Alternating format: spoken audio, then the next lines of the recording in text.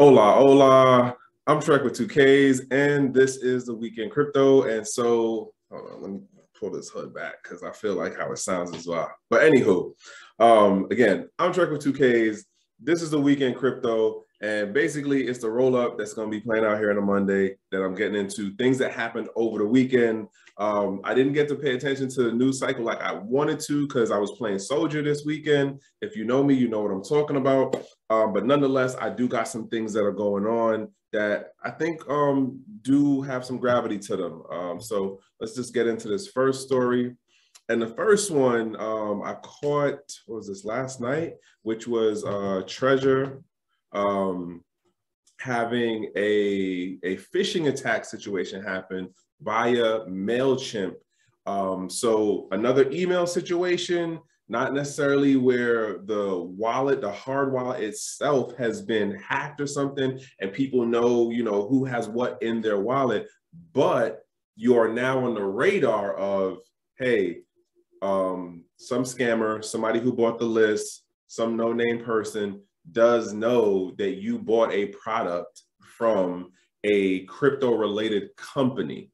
So I think that in the bigger part of this, there definitely is something else going on that doesn't necessarily isn't apparent on the surface of it, but this is definitely something more coordinated going on. There are a couple of other things that have been happening as far as hacks and stuff that really have had me question what is going on in the hacker community. And I'm talking about the black hat folks, the scammer folks, and what they're doing. But I can't run too deep into that, but I do want to point out that this Treasure situation isn't that the wallets were hacked, isn't that people's valued amount of crypto and what they had has been put out in public. It's that there was a email leak, and so now, and through the MailChimp phishing attack that was happening, which apparently there's a number of crypto-related companies that are having this happen to them, or at least they're being targeted. I'm bringing up the Twitter post, and shout outs to Rick Dudley, by the way, because I have him on my list, and he's one of the people that I follow, and he had posted about this. Now, I want to say this, though. If you are on Twitter, or let's say you're not on Twitter, and you're not trying to, get through the noise and the BS, or it's like, oh, there's too much, stuff going on, start making a list. Filter down the people you're actually looking to follow who are giving you high-value content or that alpha stuff, or at least what you're interested in knowing more about. That's why I have a number of lists on my Twitter account, and Rick Dudley is one of the people I follow that got me to this story. Nonetheless, moving on. I actually had to write these things down, right? Jump into this next one, and that is this Binance story, which basically Binance does a partnering with the Grammy Awards. That's the whole music awards showcase. And when I was reading through this article, it kind of had me looking at it going like, what's this move about? But if you looked at Binance's track record over the last 24 months, even during this C19 period, as well as other larger exchanges like FTX, like Crypto.com, you see that there's a spending spree going on right now. Why? Because what this road of mass adoption looks like is the companies that are trying to establish themselves in the space, they got to go out and go beyond just the community of us believers or users of the crypto thing.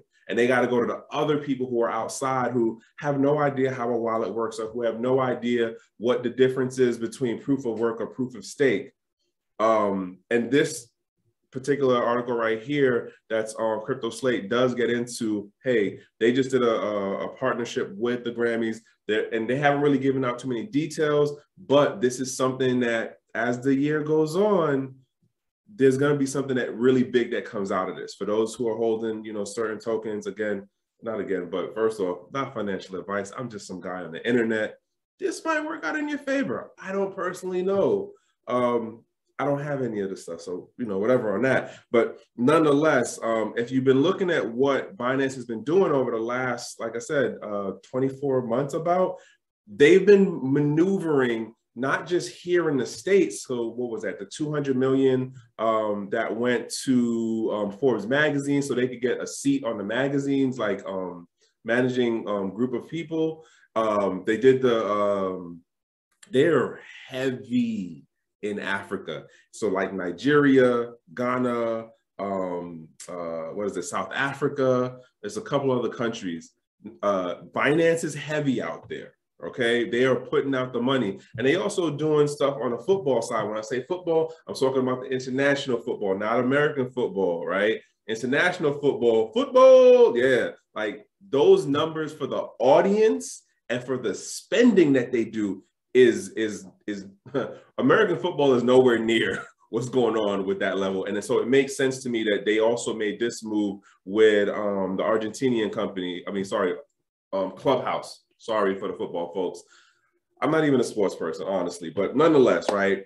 Binance is making moves is the point of what I'm trying to get to and why I brought this particular story up. And they're doing it now with the Grammys, which when you look at what they're doing, they're going for the pop culture stuff because you got to think sport icons, you got to think things that are related to TV and viewership, and you're talking about music. They're going after the things that like you at some point are gonna have to come across in your day. As far as like what a target or a cross market section would be, you're either gonna be in sports, you're gonna watch something on TV, or you're gonna listen to some kind of music. Those three things right there. Like that market size right there, like you got to hit a number of people. But nonetheless, I'm moving on with this next thing. Where was I going to next? Oh, the Seek and Gary Gensler and like what he's been talking about. Here's an interesting thing that I thought about when I was reading through this article. You notice you're not hearing nothing from what's her name, the crypto mom anymore. Like, I haven't seen or heard any speeches or any like little sound bites coming out of her, side of the SEC of late. And I'm not going to say of late. I'm going to say like what the last month, 2 months and change.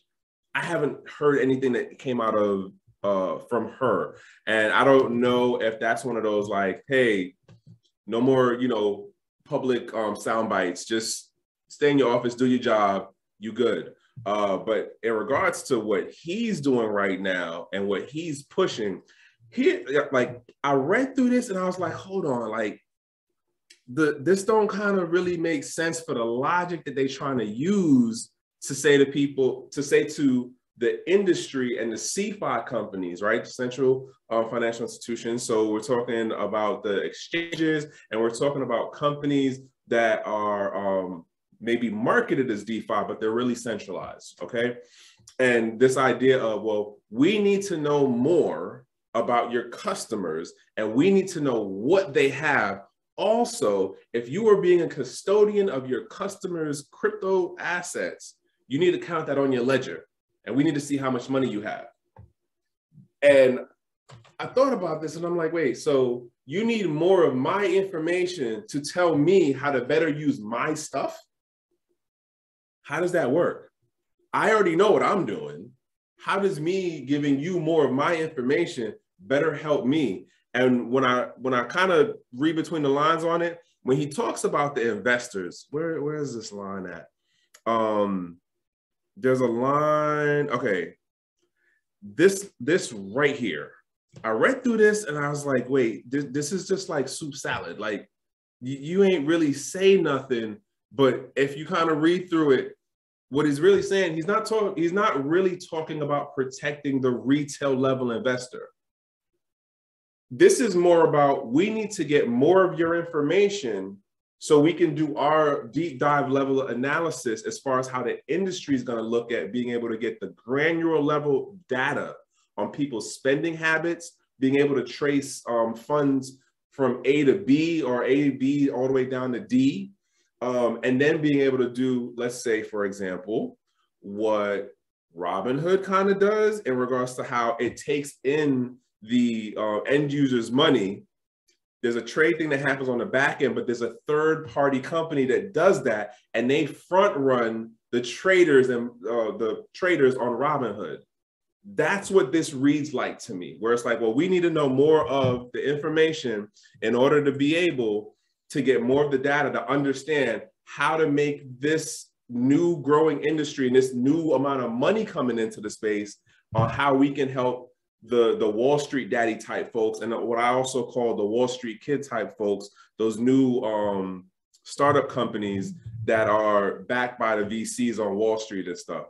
I think that what he's really trying to say without really saying it is, we need to make the rules in the space more conducive that the money people can actually take better advantage of the retail folks. That's bottom line how it reads to me. But again, I'm just some bald-headed guy on the internet, right? So moving on to this next joint, I literally had to write these things down on pieces of paper, man. Moving on to this one. This one, oh man, this one, I had to read through the article, and I know I'm going through Crypto Slate a lot, but this next one I promise will not be from Crypto Slate. So Snoop Dogg is doing a Twitter space with Charles Hoskins. Now, at first, this sounds like it is all about Snoop and Charles. And then you kind of read into the article and they're like, yeah, so Snoop did this, he dropped the album, which Snoop has nostalgia for me because that's my era. But if you're saying like Snoop as a rapper is the greatest, or like Snoop drops like these super dope albums on some like J. Cole or Nas level, I'm showing my age. Nah, dog. And then to top it off, you could have still got the album without buying the NFT. But we're not going to run down that rabbit hole, right? The basic thing of what they're going on about is like, hey, Snoop is doing all of this stuff here, and they take out a quote or two from Snoop. And in the beginning, when like things started coming out publicly, like Snoop was moving into the crypto space, the metaverse, the NFT stuff, at first I was kind of on the bandwagon. I was feeling the hype, all right? I'm not gonna lie. And then I started like actually listening to some of the stuff that he said. And then I also started looking at how the marketing touch points were being pushed. And I was like, man, he don't know jack about how this stuff works. He just has a really, really, really good management and biz development team and a branding team behind him that they, shout outs to those folks. That's what I'm gonna say. Shout outs to them. Why? Because they doing their thing to get those deals, to get the word out, to make this thing look grander than ever. And so now, what is it? Everyone looks, oh, yo, Snoop knows what he's doing in the Web3 stuff. Snoop is doing what he's doing in the metaverse. Nah, dog. Pun intended. Yo, pun intended. It's the team. It is the team, people. This is the stuff I be saying to folks all the time about the marketing and branding and the narrative of like how this space is moving. And I'm gonna throw this one out there too. I just started reading a book, The Block Size Wars. Yo, even though I was in the space back then at that time, for the way it put things into perspective of what was playing out behind the scenes between like Roger Ver and like Antminer and the whole thing with the devs and Bitcoin Core, there was a whole bunch of marketing going on and narrative changing and promotion going on behind the scenes to make it look another way in public. I think this is the same thing. Not saying it has the same dynamics, but I think that Snoop's team is really good and effective at what they're doing, okay? And I'm gonna close it out on this one as far as this particular story with Snoop and Charles. Yeah, they're gonna have this Twitter space thing, but what is this really about? You get to the bottom of this article. I'm not even gonna read through the other stuff, right? You get to the bottom of this article and it's right here. It's right here. Basically, this is Clay Nation, which was a project that was minted on the Cardano chain. And so they throw in the whole thing about like, hey, there's the NFT thing that they sold out on. And now we're going to do this next deal. And it's going to be claymation stuff also. And Snoop is going to have this character. So basically what we're really promoting here is, here's a new licensing deal that's coming out of the Snoop brand. This is what this really is. Because when I was trying to figure out, like, well, what does Charles get out of this? Yes, there's a cross-branding thing happening as far as bringing Cardano via Charles into another type of marketing or like expanded demographic of people who weren't paying attention. Because now Cardano's about to be cool because Snoop is associated with it. But again, the real focus here is about the Clay Nation. It might be a hit for somebody who already got something. It might not be a hit. I don't know. I don't have any of that stuff. Just letting y'all know. I'm not out here balling at all in this crypto life. Don't believe the hype. Moving on to this next thing, though. Moving on to this next and last thing. It is the Caitlin Long. Man, how I'm going to break this one down. Shout out to my boy Ryan Coop, because he was the one who just threw this in the group a little bit earlier tonight, and then I happened to see, and I said, let me run through and see what she really trying to say in this. I don't agree with what she's saying, by the way. I'm just gonna be clear on that. And this is out of Decrypt news. So basically, she was at an event, or they might be taking it from some kind of conversation she was having somewhere, but nonetheless, she basically is saying, hey, there's going to be 3 types of camps that are in this crypto space because of how the regulations are going to come down. And I'm gonna keep beating this drum. I'm so going to keep beating this drum. It is not that regulators are sneaking things in or doing squirrely, like whatever kind of things with these regulations. The OFAC report came out last year. The IMF's digital assets report, I might be saying the name wrong, but the IMF also put out a report in the same month of October as the OFAC report, and it spells out, hey, in order for us to be more secure in not allowing the people to go off and like do their own thing with money and currency, you need to start regulating it to the businesses, and then you need to start doing things that will deter the people from getting into crypto. So slow down the adoption. She makes this a particular point that with the regulation coming down, there's going to be 3 types of camps, and in that it's going to be the people who want no regulation, the Wall Street daddy and the Wall Street kid folks, where she comes from that camp, who are going to want regulation to, quote, do better business. And then there's her camp, which is like, well, we want to do something different, because she has a company that's called, what is it, Avante Financial, but it's now called Custodia. And it's basically like, hey, there is a niche market right now of cryptocurrency related companies that can't deal with the traditional banking industry because of how the regulations and stuff work. So we can be their bank for them. And in my mind, the way that sounds to me, especially because it's one of the things that at least the way they took this quote from her and making it sound like crypto people want no type of security, no type of rules, as far as let's work with community policing. Like King says this all the time about community policing, right? And so this framing of, well, there's a camp that wants no rules whatsoever, that's not the case. And then to put it where she's making it sound like what she's looking to do is separate from what the Wall Street folks are looking to do, it doesn't make sense to me, folks. It really doesn't, because she's like saying that she wants to be a bank in the sense of, hey, I want to be able to operate within this industry of the financial sector, but I want to help the crypto companies cross over into the more traditional side. So basically, you're just a 2.0 version of the bank, because eventually you end up having to follow the same rules and regulations.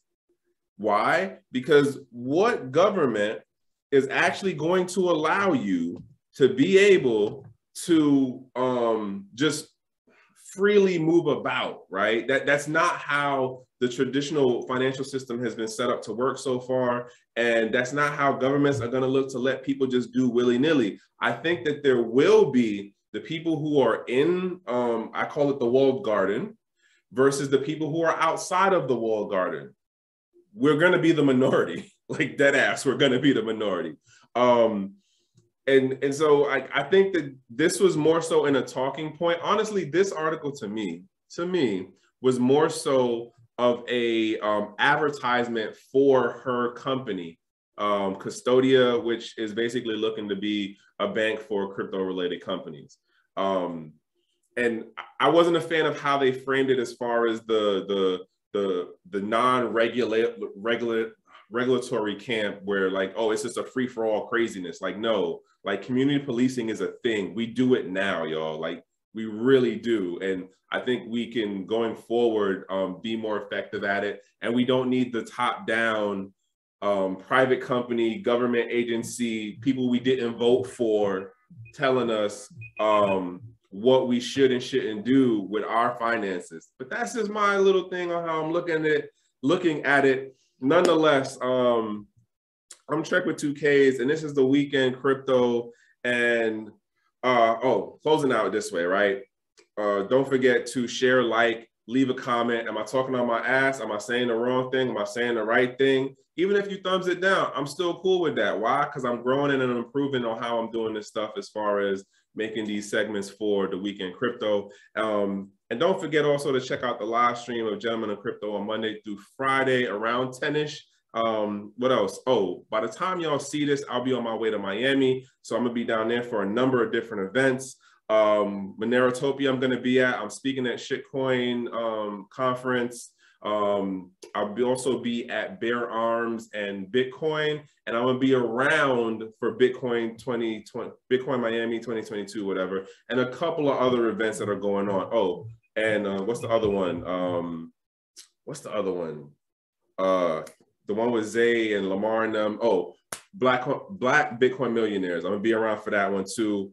Nonetheless, if you see me, hit me with an hola. Let's have a conversation. You know, we might vibe. We could build on something, and that's what it is, y'all. I'm sorry, I'm running long on this one. My bad. But until the next one, y'all have a good week, and I'm gonna keep trying to bring y'all these stories that kind of fly under the radar. All right, y'all.